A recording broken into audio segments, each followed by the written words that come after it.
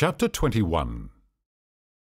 Well, I didn't get the license to sell coffee in my showroom, but I wasn't going to let that stop me.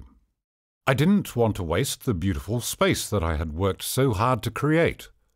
And let's be honest, the club, with its wood-panelled rooms and colonial flavour, made me feel quite adventurous. So I turned the Jaguar Club Shanghai into a private gentleman's club, a place where my friends and I could go out together, have fun, and escape the chaos of the city.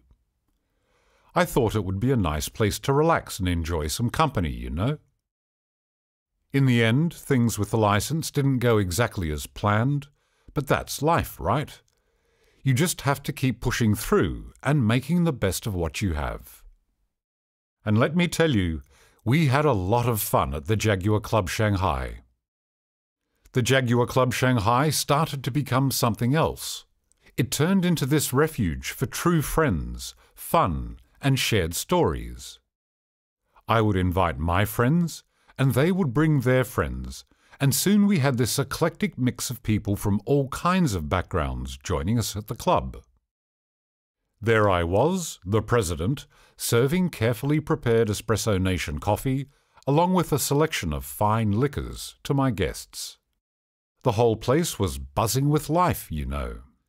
You could hear the coffee brewing, feel the soft jazz playing in the background, and listen to the clinking of glasses as people toasted to good times, past, present, and future.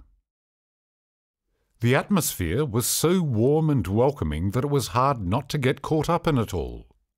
Friendships became stronger, new bonds were formed, and everyone seemed to appreciate the exclusivity of our little hideaway.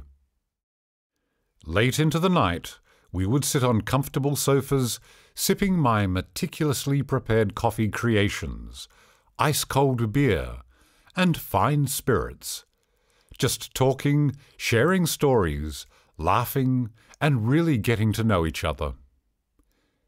It felt like we had found something truly special, and I couldn't help but feel a bit of pride for what the Jaguar Club Shanghai had become.